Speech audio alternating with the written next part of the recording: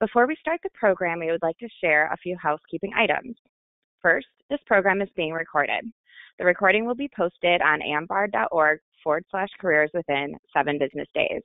You will receive an email after the program with a copy of the PowerPoint and handout next week. The PowerPoint and handout is available for download in the webinar control panel now.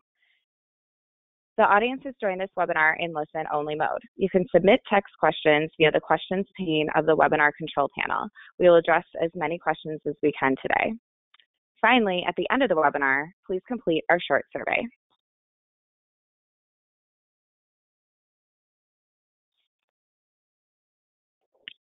Hello, everyone, and welcome to the Career Advice Series webinar, Alternative Careers, Pouring Over Your Next Career.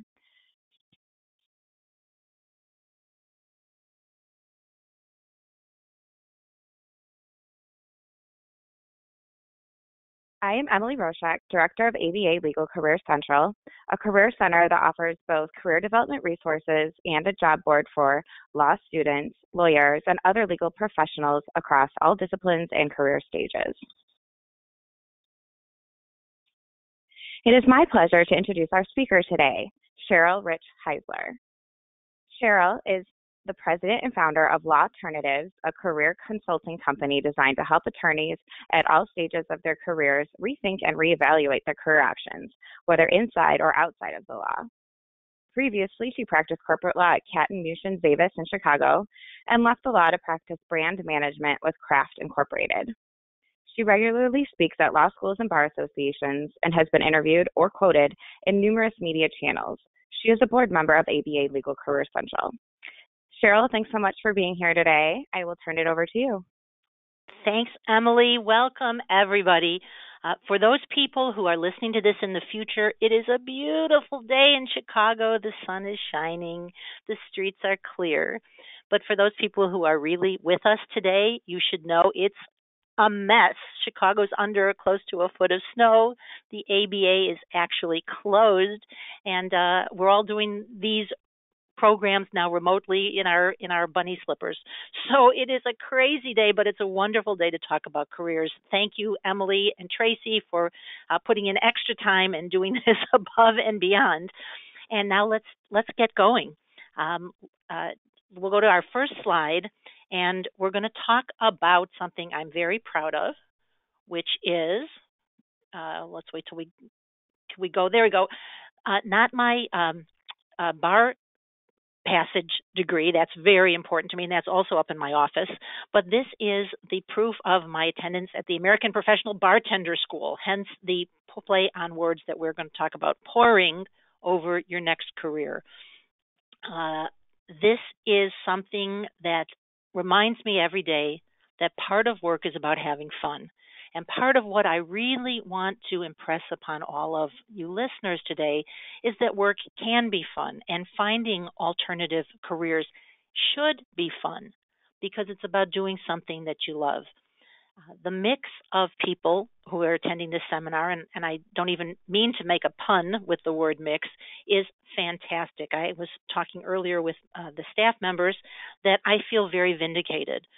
Today, listening live, judging by the demographics, we have law students with less than 1 year of experience, maybe you've only clerked, to retired attorneys who are thinking about second careers. We have attorneys from big and small firms, attorneys who are in in-house positions, attorneys who work for the government, even some attorneys who have already started working in an alternative or a JD equivalent kind of role who want to learn more about career advice.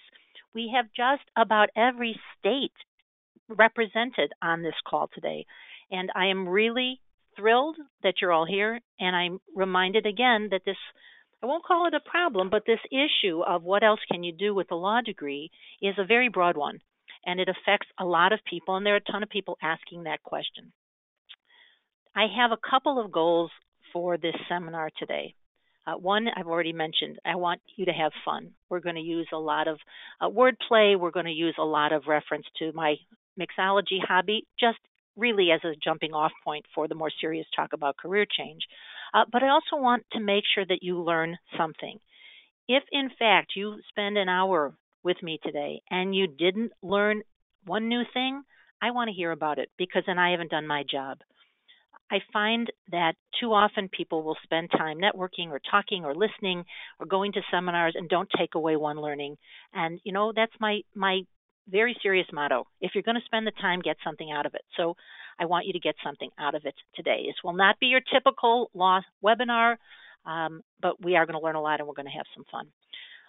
One of the things that I want to mention while we're still on the slide showing my proud passage rate and the first dollar I ever earned for mixology is that what I like to do is not going to be the same thing you like to do. How I spend my free time behind a bar may not interest you in the least, but my story should interest you because everybody has their own story.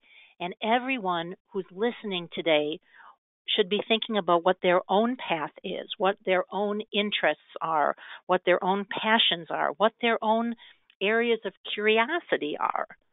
So that when you hear me talk about, well, how I got to the mixology path, you start to think, I don't want to do that, but maybe I love animals, or maybe I love finance, or maybe I think that banking is just the coolest industry.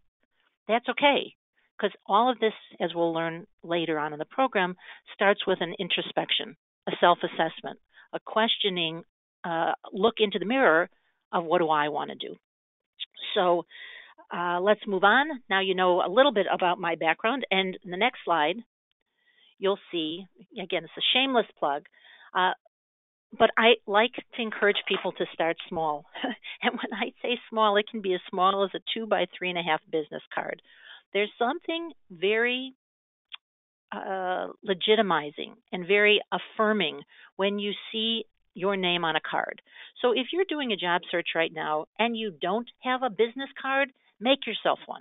Even if you're just a new graduate and you don't have a law job to put on there, put your name, put your address, put a JD on there so that when you meet people, you have something tangible to give them. The idea that you can sometimes fake it till you make it came to me from my sister who's an actor. And when she was trying out for roles that she couldn't get, she kept saying, I'll tell him I can play, she's middle age. She says, I can play young, I can play old. You fake that feeling of I can do this till you make it. Now, as you transition, as you learn more about your new industry, as you spend time in this area of interest as a hobby or as a volunteer, you are, of course, going to get and learn some of those real skills. I'm not suggesting that anybody try to move into a new field without background. But I am saying that put your thoughts together, even if it's in as small a design as a business card, and know that you've got something to offer. All right, let's move on. This guy looks like he really knows what he's doing behind the bar. And I'll tell you, I don't know any of these kinds of tricks, but I have my own niche. And it's true with any industry that you're thinking about moving into. Every industry has room for lots of different areas of expertise and specialty. So for instance, if somebody wanted to be a lawyer and was coming to talk to any of the panelists or any of the attendees, they might say, gee, I don't think I want to go to court, so can I still be a lawyer? And you'd say, of course, right? There are all different kinds of lawyers. Some lawyers go to court, some lawyers practice transactional law, some lawyers work in the government. You realize that the law isn't just single-minded, single-focused. That's true about any other industry you're going to consider. If you have a doodle page next to your notes and you were to draw an archery target, sort of a nice visual, think about the center of that target being the sweet spot. If somebody said to me, well, gee, I've always been interested in medicine, and they said, but you know what, I'm not going to go back to medical school now, I'd draw that same kind of an archery target, and I would put right in the center circle the words doctor. And I'd say, I understand that you don't want to go back to school to become a doctor right now, but think about it. The doctors are not the only part of the archery target called healthcare or medicine. Doctors have to be supported by staff, and the staff has to be supported by, let's say, hospital environments, so we're a place where sick people can go to be seen by the doctors. And the hospitals have people who run everything from how do the uniforms get cleaned, how do the how does the equipment get to the hospital, who looks at the legal and ethical issues of people coming into the hospital, who looks at the insurance issues, who deals with the pharmaceutical needs of a hospital organization. And you start to realize that any industry is in fact much broader than that one center spot in the target. Same thing is true if I have a client who comes and says that he or she loves sports. Well, they may not have the pitching arm to take the Cubs to the World Series, but if you made that same archery target, you'd realize that there are pitchers, but then there are 8 other guys on the team, and there are coaches, and there are people who do marketing for the teams, and people who do ticket sales for the teams, and people who do other kinds of sales and licensings for the needs of a team like a national team like the Cubs, a professional team like the Cubs. So anytime you start thinking about where you might want to take your career, before you rule it out because you can't get to the center of the circle, that sweet spot, I want you to think about all the other concentric circles within that industry that relate to the area that you initially thought about. And you'd be amazed at how many places on that target somebody with a legal background just might fit into. Okay, let's move on. Part of the fun of doing something you love, even if it's just part-time, is that it bifurcates your day. I find that there's a lot of joy in variety. And for many of my clients, part of the frustration is the feeling that they're doing the same thing every day, day in and day out. Absolutely, law can be a very intellectually challenging profession. But sometimes if you get very specialized, or if you find that you're doing the same kinds of things all the time, you lose that joy. So this slide is just to remind people that, you know what, you can have a work part of your day and you can have a joyful or hobby part of your day. If you're lucky and if you start really listening to yourself as we talk about the self-assessment, you're going to be able to pull those things together so that it becomes a joy both on the work part of your day and the fun part of your day. Another way that I've heard this represented, and I've had clients say that this is really helpful, is you think of anybody who's a well-balanced person, who's pretty happy in what they do, they are probably analogized to a 3-legged stool. A stool with 3 legs is well balanced, right? It's not going to topple. And the 3 legs are the personal component, the work component, and the social component. If you are lucky enough to have a stable work life, a stable personal life, and a stable social support system, you're not going to wobble. But when you find that there's too much weight on the work piece, and many lawyers that I've seen complain to me of this, you realize that you're asking that stool to balance way too heavily on one leg. So one of the things that I can suggest that you do, even as we're talking now, make a little visual of that 3-legged stool and ask yourself or jot down whether or not you're balanced between the work piece, the personal piece, and the social piece. And if you're not, listen even more carefully to some of the things we're going to say later on. Okay, the next slide shows what I would call the perfect pour, or again, the perfect law candidate. Somebody who's gone to an elite school. They don't need anything else, right? They've got the grades and they've got the pedigree, and a lot of doors might open to them. Now, it may not be the door that they want to go in or the door that's ultimately happy for them, but they can just be served up neat, like a really good aged scotch. The problem is that those kinds of perfect pours with candidates and with job match is very rare. Most of us are more like, if we flip the slide, we're more like a blend, right, where we've got some combination of a decent education, we have a JD, but we have other parts to us. We have other interests. If you think of it, our spirit base might be the JD, our mixer, like the juice or the soda, might be something else that we have a particular interest in, a passion for, a hobby, something that we've done even since we were kids. We love to read, we love to talk, we love to ride horses, we love to work for nonprofit. Those are the mixers. And then the garnish is something a little bit unusual that just tops it off.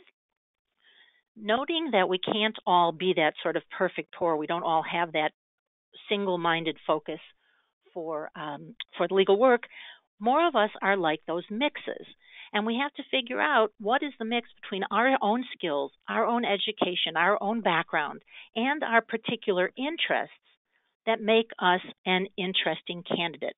And this is a more complex question, right? It's harder for the person who just came out of Harvard Law, just to use an example, with perfect grades and perfect scores. That person is going to be able to just serve themselves up as, take me just the way I am.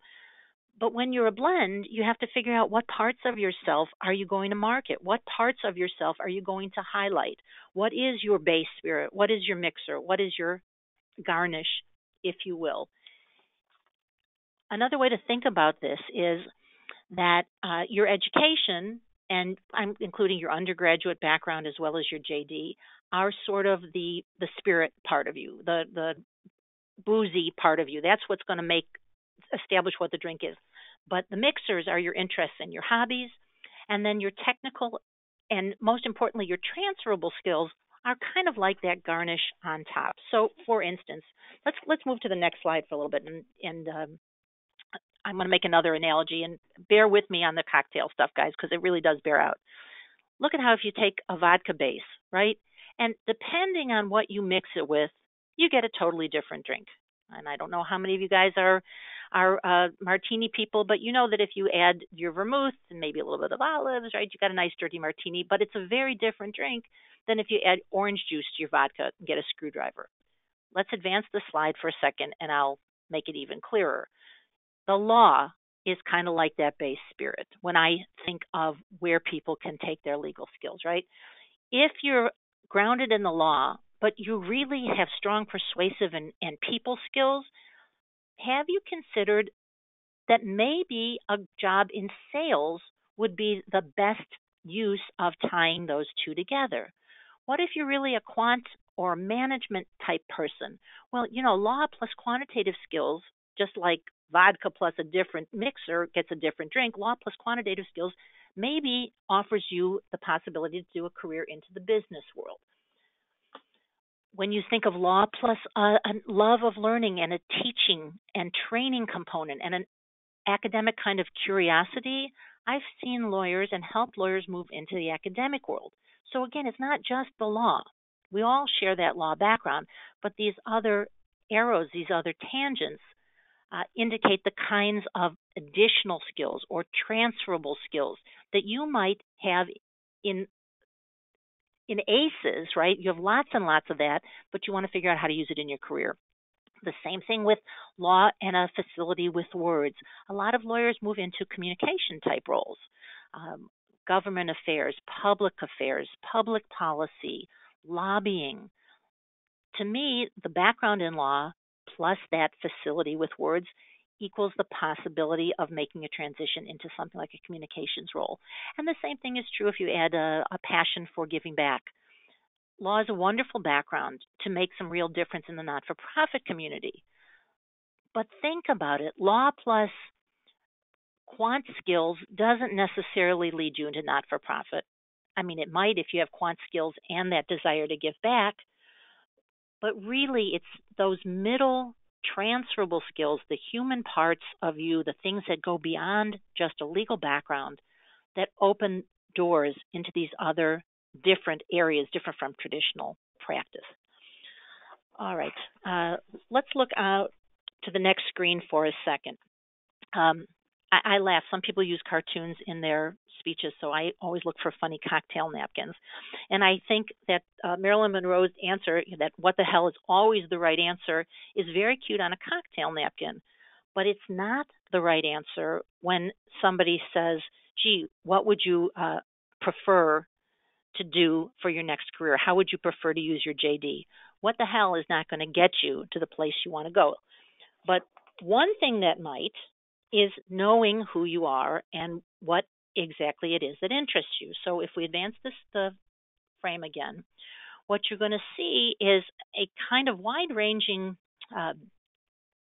list of some of, not all of, but some of the things that lawyers have been known to do. Now, I debated over whether putting this in the program because what happens is as soon as you give a list to people of this is what you can do with a law degree, people start to think of it as a final list. And in fact, this is only a small number of the kinds of things I have seen lawyers go into. There is no magic list because there's no one thing you can do with a law degree. It's who you are, what you bring to the law degree that opens up possibilities. But I do think it's interesting to note that, and this wasn't my chart, I found this someplace, so somebody else is also agreeing with me that these are just some of the things, right? Law enforcement, policy work, sales work, intellectual property, doing something that feeds off of an interest in international, working in an energy industry, doing something with contracts, government, civil rights, administrative work, the arts. I've had lots of clients really interested in doing something that's more art focused. How do they get there, right? Any of these ideas, if they are a good start for you. Oh, wait, let's go back 1 second to stay on that. Thank you. Any of these ideas, if they jumpstart your thought process, is great, but it's not a be all and the end all. If you find any of these that sound interesting, good, note them down. That's your one learning for today because we're going to talk about how we can get more information on these. But I just want to give you an idea of the breadth of things that you can do, and it's really not limited to what anybody else says someone has done with a law degree. It's more about what interests you. Okay, now let's move ahead and say why I say it's easy, but other people think this is hard. Initially, I did a study for NALP, which is the National Association for Law Placement, on why it was difficult for school career services offices to help law students who are coming in asking about alternative careers. So some of these responses do not really apply to our audience today, but I want you to look at the biggest chunk of people who said why it was difficult to counsel students on alternative careers, and it said because the students themselves had a lack of self-awareness. So that's right in the middle there. That's kind of the brown line. One who is looking to move careers has the hardest job of all, right? Because you have to be able to look at yourself in the mirror and say, what do I want to do? Maybe you don't know exactly. Maybe you just know you love sports, or you love medicine, or you love banking, or you love botany, or you love photography. That's a start. And as I indicated earlier, even though you might not be able to get to the center of that archery target, those concentric circles, if you at least know the areas and industries that hold something for you, you're going to overcome that big difficulty, the lack of self-awareness. Things like, if you look through the list, too little time. It's hard, admittedly, it's really hard to be holding down a full-time law practice job and then say, well, in all my free time, I'm going to be doing other exploration. So I recognize that, but it's something that when you realize that you're very unhappy, we can find ways to carve out time out of the day. Lack of expertise, well, that to me is for the career services offices, I get it. They don't have a lot of experience in it. But for a lawyer who's looking to switch or transition, the lack of expertise is something we can definitely get you past as you start to learn more about new industries, about what it takes to succeed in those new industries, about where your skills as a lawyer really do count as transferable skills. For instance, let's say you wanted to explore something in journalism, and you know that, well, journalists do a lot of writing, and I don't have journalistic writing experience. Well, but what you do have, most lawyers have, is a lot of legal writing experience. So the question isn't what's the missing expertise, it's what's the missing transferable component. How do I learn enough about what journalistic writing is so that I can figure out how to sell the fact that I know how to do legal writing? So yes, it's a concern, but it's not a concern that we can't overcome. And the same is true with lack of resources. There are, and I'll list a few right now. Once you start to figure out what it is you want to do, it is amazing how many associations are available to you. So if you found that you had an interest in banking, I'll use that again, there's an association of bankers. Once you find that you have an interest in marketing, there are associations of marketers, there are associations of human resource directors, and almost any industry that you could tell me you have an interest in has an association both at the national level and at local levels whose function is to help people understand what that industry does. So even if you didn't know any other resource, if you could target a particular industry and find the trade association that supports that industry, boom, you've got a first line resource to begin to help you understand another industry. Uh, let's go on again. And there's another one of my very favorite cocktail napkins. Yes, there are going to be obstacles in this, but if you don't overcome the obstacles, you're like this poor woman who, by happy, she means trapped with no means of escape. That is not anybody listening today. We have lots of ideas and lots of opportunities. So let's move on.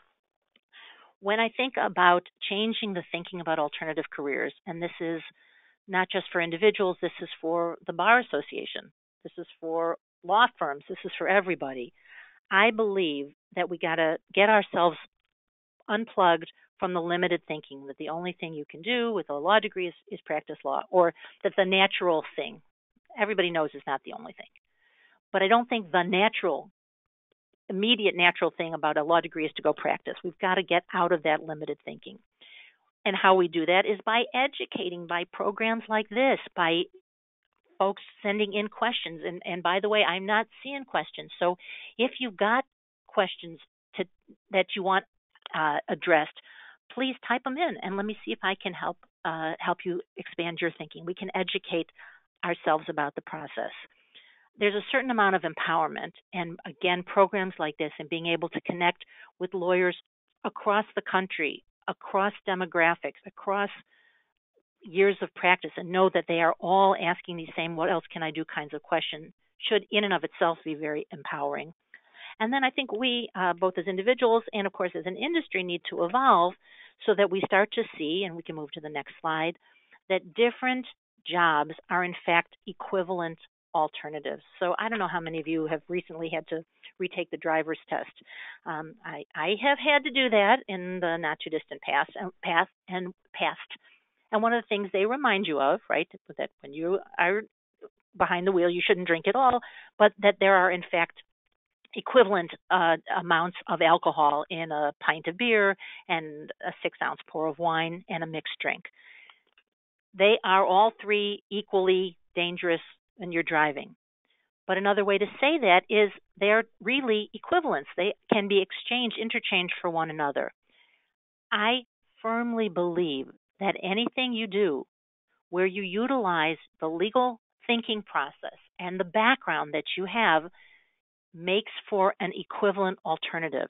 I don't think we need to say this is a JD job, this is an alternative to a JD job. They are, in fact, all ways of using your skills and your background.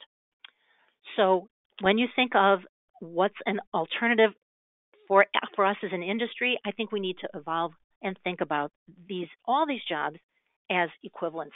So one of the questions that did come in, and this is definitely fair, it goes back to the chart about what makes it hard to change jobs, is what is your advice to those of us who have fears related to massive amounts of student loan debt and switching careers? This is one of the problems, especially when people make the decision to go into law school without really knowing if they want to do it at the end. It's costly. It's an investment. So I will tell you, I have had clients make career changes where some have made huge exchanges financially, but many have been able to continue a very nice standard of living doing something that they enjoy more. And let's be fair, if somebody wants to go into the business world, that's easier to keep a more even financial playing field than if you decide that what you really want to do is to go into the nonprofit world.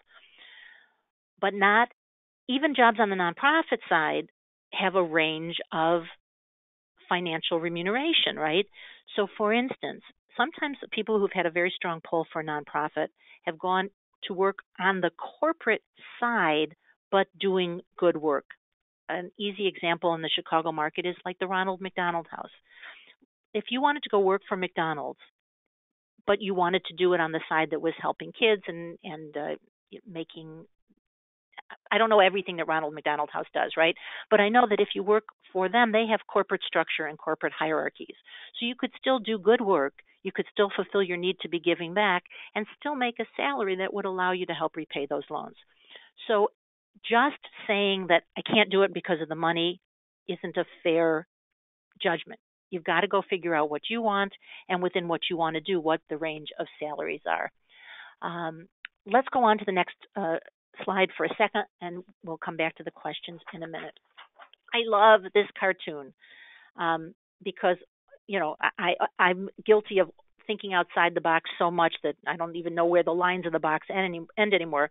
But this guy says to his cat, "Never ever think outside the box." So this is the opposite of the advice I'm giving you, but hopefully it's going to put a smile on your face. Let's go to the next question. This is from an international LLM student doing corporate compliance and finding that it's difficult to find a job opportunities because she doesn't have experience in compliance. Okay, so that's a fair question. Anytime somebody's looking to hire somebody, one of the questions is always, well, what are you going to be able to give me? How are you going to add value to my organization? So one of the things that this questioner has is the newly minted degree. I don't know where you are in your program, but it's certainly possible if you're doing this, if there's either a summer opportunity to do an internship or there's an externship to work in corporate compliance while you're in school, that would be one really good way of getting experience. Another would be if you understand enough about what a compliance role is to be able to go back to things that you have done in the past and pull out the kinds of tasks that you accomplished in your former job and be able to align those with what a corporate compliance job entails so that you can convince new employers, new hirers, that even though you've really just now got the degree, you've been working in those areas or working in related areas. So this is a personalized, that how everybody sells themselves individually is a very personal piece of the process. But the idea that you can pull off your background and say, I didn't have this exact experience, but here's something similar, and let me tell you how one is very much like the other, is something that lawyers can do. That's something we learn in law school. We learn how to take something that's not exactly on point and make it apply. That skill is very beneficial in a job search as well. Let's move on to the next slide. What I'm going to tell you next is sometimes counterintuitive because we're going to talk about that very first step, that self-assessment step. And I know that we are all involved with other people and we want to please our significant others. And if our parents were the ones that footed the bill for law school, we want to listen to what they say. But when it comes to career change, I think the lady with the pie says it all. She didn't ask for somebody else's opinion.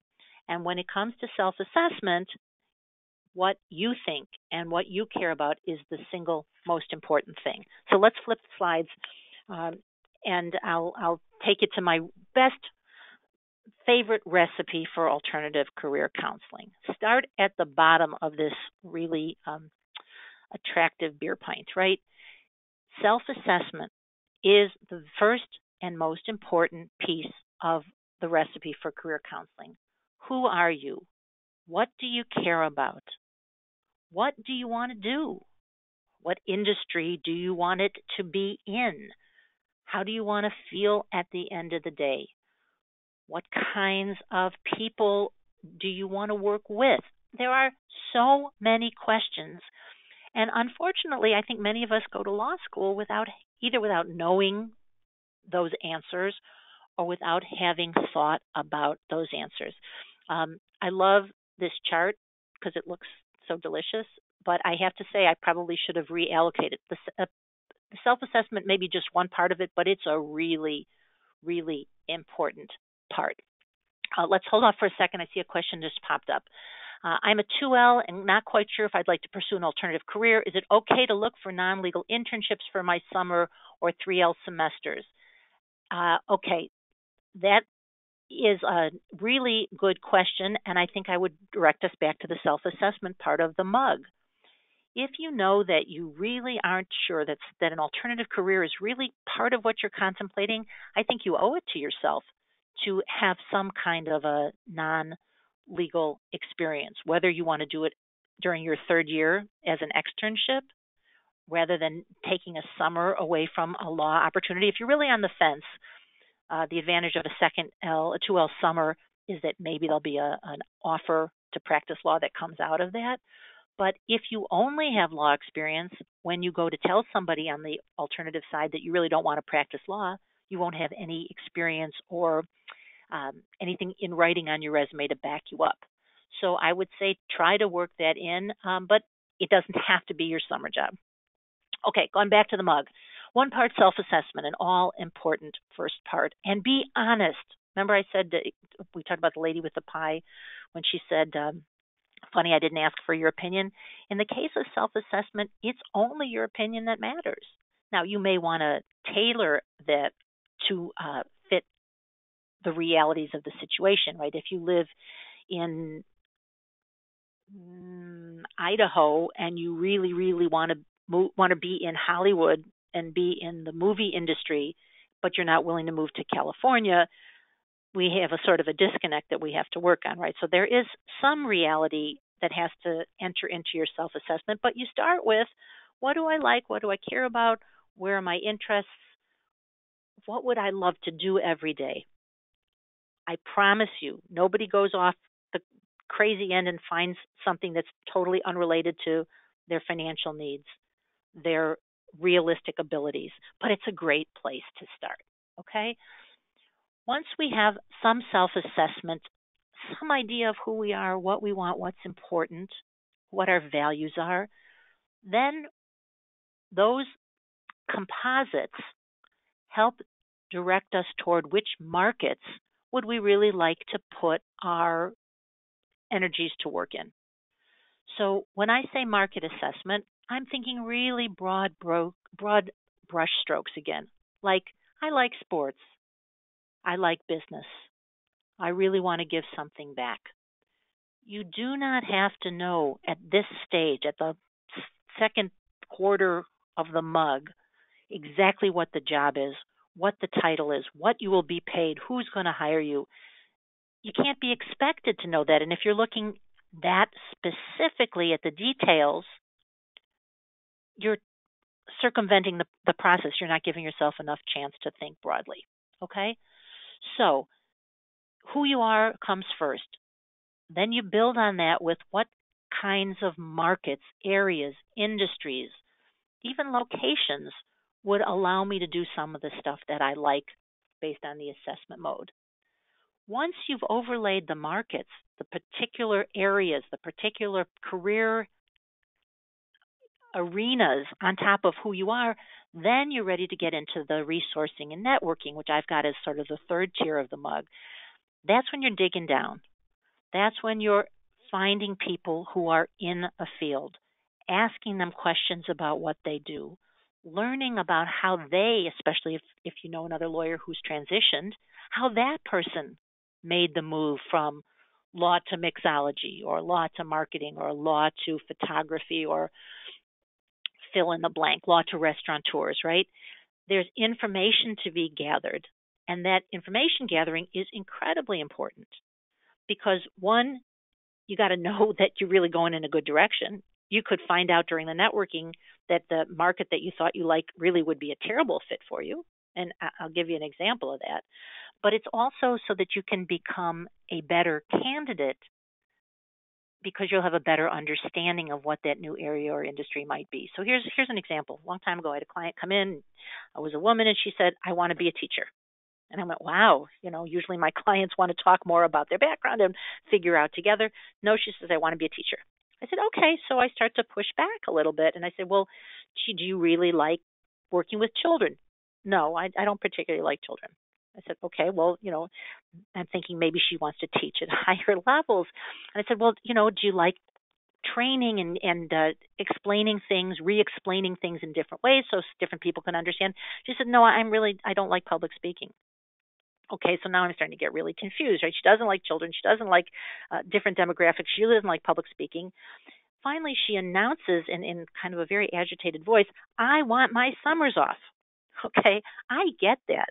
Wanting your summers off is perfectly legit to say, I feel that I've overworked her.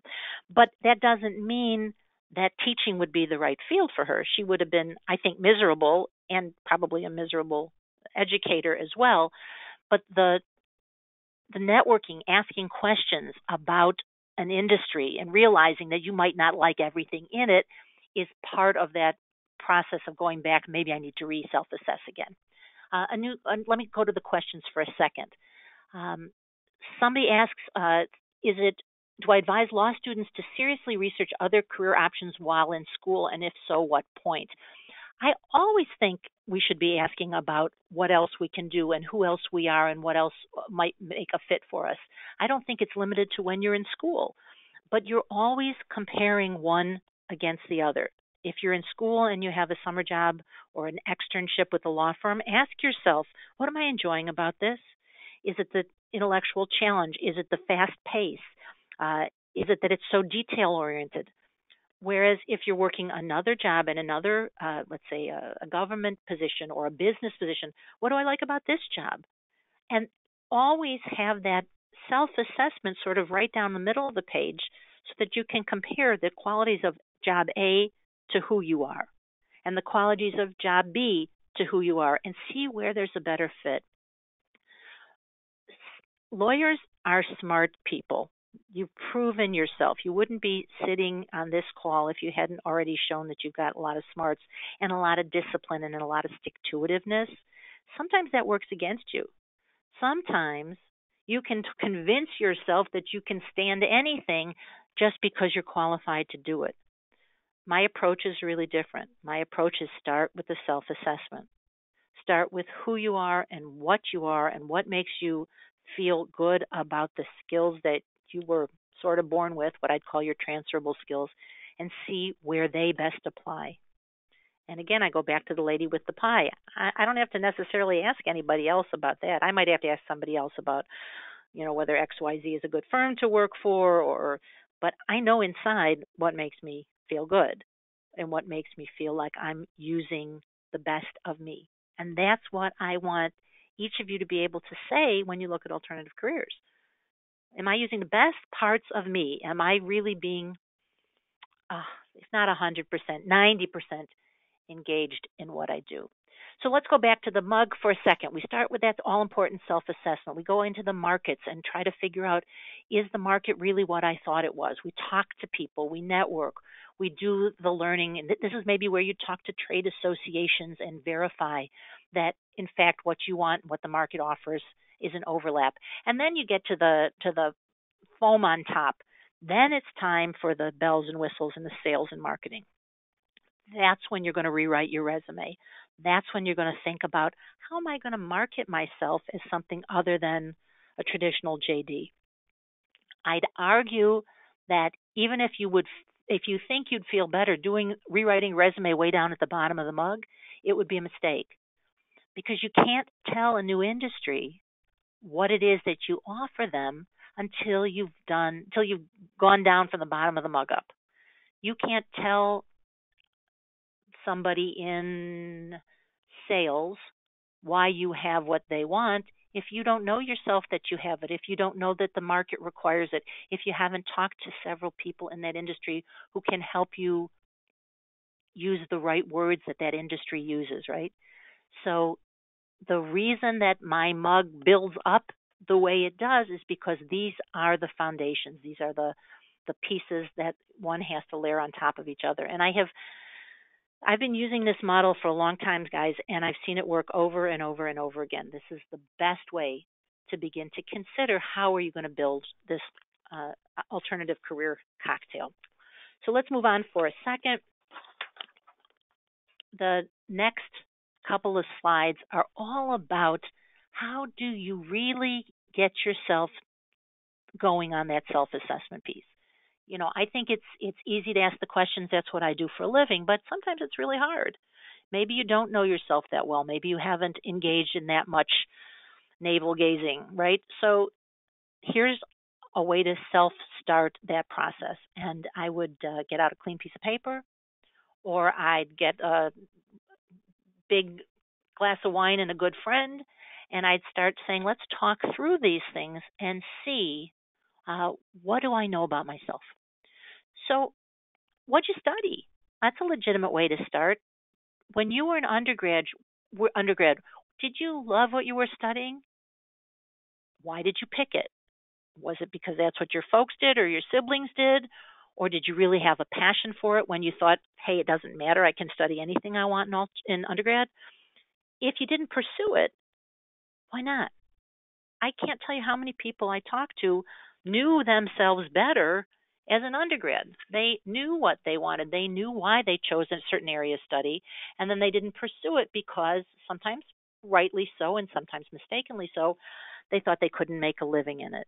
Or somebody, fill in the blank, a spouse, a parent said, that's not good for you. But they never did the homework at that time to really learn why.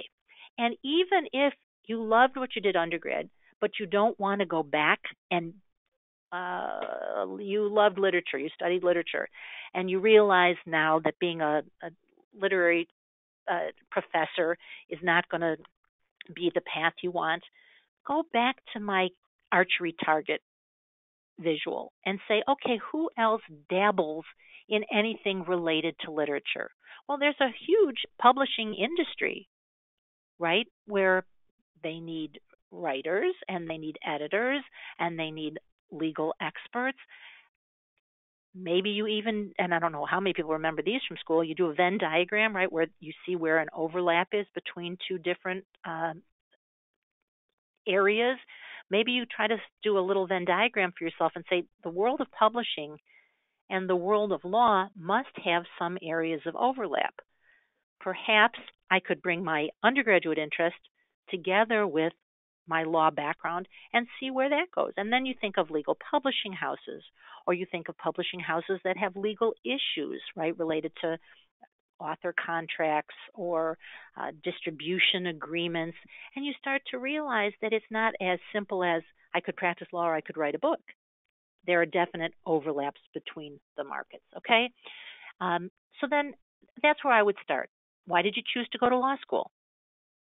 I didn't know what else to do. I did well on the LSAT. My family's full of lawyers. I watched LA Law and I thought it was a cool show. I mean, I have heard every reason under the sun. And most of the people that find their way to me did not go to law school because it was something they were dying to do. Now, you could really want a law school and find out later on that it wasn't what you wanted, but you got to ask yourself what were you hoping for? And then, if so, why did you go to a particular law school? And what did you turn down to go to law school? Did you forego an MBA? Did you forego a master's in health administration? Did you really, really want to go into med school, but it seemed too long of a path? These are hard questions because sometimes it's bringing up an issue that's unpleasant, like what was the road not taken? But if you're not completely candid when you do this, the beginnings of these self assessments, you're going to get to the wrong place, right? So you got to be real honest with yourself. I think you need to review your prior work history, even stuff way back in high school jobs and camp counseling. And why did you like it? If you were really in the flow at some point in time, I'd be so curious to pull apart what it was about that specific experience that made you feel great. Was it working with kids? Was it being outdoors? Was it working with your hands? Was it being able to help the neighborhood? Was it the fact that you sold more Cutco knives than anybody in the history of your region, and it felt really good? We are more. This is another personal belief, right? But we're more the people we were then before we went to law school and got all these other highfalutin ideas of what we should do. We were more ourselves earlier on. So I'm trying to get you back closer to that. And of course, number 4 under self-starter, ask people. Ask your parents, ask your siblings, ask your good friends. What did they think you were going to go into? Look in your high school yearbook, for heaven's sakes. People thought you were going to be what? The next president? The next, Surgeon General? If people saw you a certain way, there might be a reason, and there might be a hint in that of who you are. And that hint might be enough to get you pursuing or looking into or at least researching different industries. Let's go to the next slide.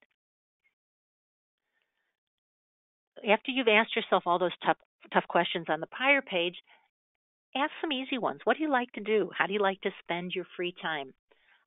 What are some of the values that you find really important? If making money is really important to you, that's great. This is not a judgment question, but it is a question about what do you need to get back to feel good every day that you're in the office, right?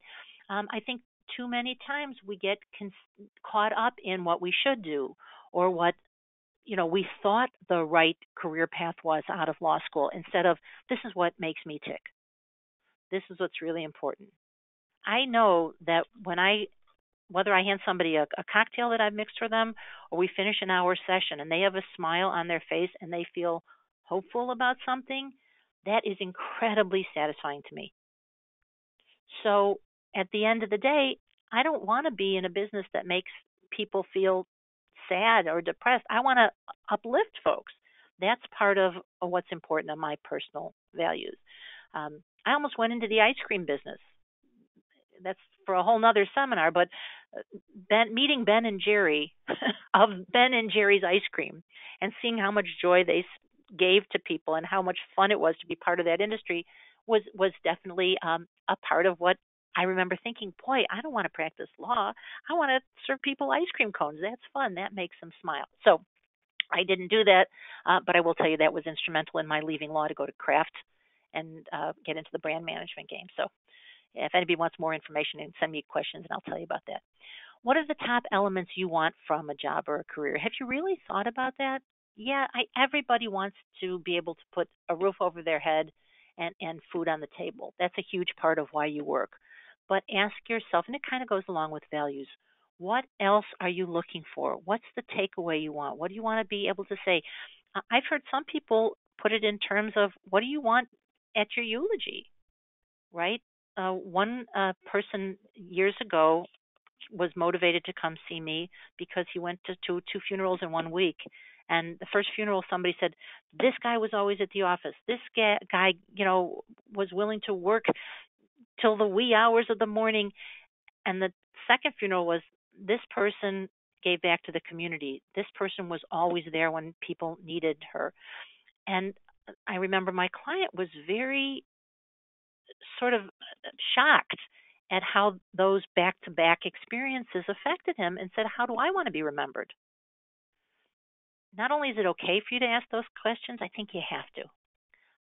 Same thing about what do you want to avoid in a job or a career. What don't you want? How don't you want to be remembered? These are important. What dream jobs have you ever imagined for yourself? I love this question. People will say, well, if I could do anything I want, I would blah, blah, blah. That to me is the seed to what you really, truly might want to do, because the fantasy is easy, right? Yeah, if I could, I'd be Oprah and I'd be on TV and I'd tell everybody what I thought. But when you break that down, maybe it means you really want to be a thought leader, or you really want to be somebody who's exposed to a variety of different interesting people.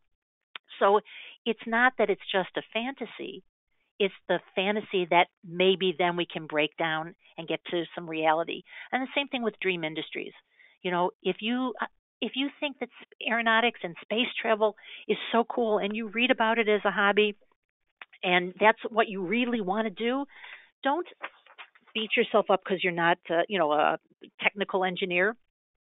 Say, where within that industry can they use somebody like me who's good with words and concepts and communication skills? So just to sum up, there's a lot of different ways to look at whether you're in the law and whether you should be someplace else. And you can beat yourself up and say, I went to law school and I'm unhappy and I'm doomed to this. Or as in the last slide, we can go ahead. Wait there, hold on. Yeah, wait for it. When life hands you lemons, add vodka. That's clearly a mixologist's way to look at it. But there are things that you can do. If you haven't taken away anything else from this program, and I really hope you have. And if you haven't, you're supposed to let me know. But I want to remind you that there are ways of recombining your background, your skills, your interests, your passions into other career areas, and within those other career areas, finding out where you fit. I'm going to go back to the questions. We have a few more minutes, so now please send me any questions that we haven't addressed. And now, one of the questions is, any advice for working parents looking for a career with work-life balance and/or flexibility? That is something I hear a lot. The concept that law is a jealous mistress is a quote that I'm always reminded of, because especially if you're on the clock, right? There's always more hours that you can bill. So one of the things that I would start with is the same self-assessment question. You know that you want a better balance. Where do you want to do it? Do you want a better balance within the law? There are all kinds of programs with firms now where you can go on a reduced hourly, sort of a permanent associate lifestyle. It's going to affect compensation, but of the clients that I've worked with who've done that, they found that they can still make a very nice living, still be intellectually challenged, and still have time for the rest of their life. Some of the temp recruiters offer the same kinds of opportunities in the legal world. It's kind of like part of the gig economy. You work for either 4 days a week, or you work for a set period of time for a project, and then you have some time off in between. So that's another way that you can look at it. But recognizing that one of the values, one of the things you want, is a better work-life balance, becomes part of your self-assessment, and it becomes part of what's really important to you moving forward. We talked a little bit about networking when we looked at the beer mug, right? But finding other people who have been able to establish a workable work-life balance and talking to them and asking them how they did it, how their industry was responsive to it, or their firm or their corporation, will give you some really valuable information that you can then use as you move on in your own search. So these kinds of learning opportunities from other people who have already done it is, by the way, true for any of these questions. If you want to do something in a different industry, that's where networking comes in. If you want to find somebody who's got a better work-life balance, or found a way to work part-time or to go on a permanent associate track, find one of those people and ask them and learn from them. This is a very broad topic. Obviously, in an hour, we can only scratch the surface, but I am so pleased for all of you who were listening today, and anybody who listens in the future, that you're thinking about this. And I want to encourage you to be optimistic and know that I work with lawyers all the time who make these kinds of changes happily and successfully, and I am convinced that anybody who really wants to find an alternative from law, an equivalent, equally good use of their time and their energies, and probably more fulfilling at the end of the day, can do it. So I appreciate everybody listening in, and thank you all for your time. Thank you, Cheryl, and thanks for all those excellent analogies and techniques for self-assessment and identifying a fitting alternative legal career. And thank you all for attending today's program. Attendees, please be sure to check out our website at ambar.org/careers for upcoming free career-related articles and webinars. Our next webinar in this career advice series is Shifting Your Interview Mindset on March 9th at 1 p.m. Eastern. And the next webinar that we have in the Career Choice series is on administrative law. You can also follow us on social media, and you can check out our job board for job postings, and you can learn more about our board on our About page. Thank you again for attending, and please be sure to fill out our survey before leaving. And everyone have a great day.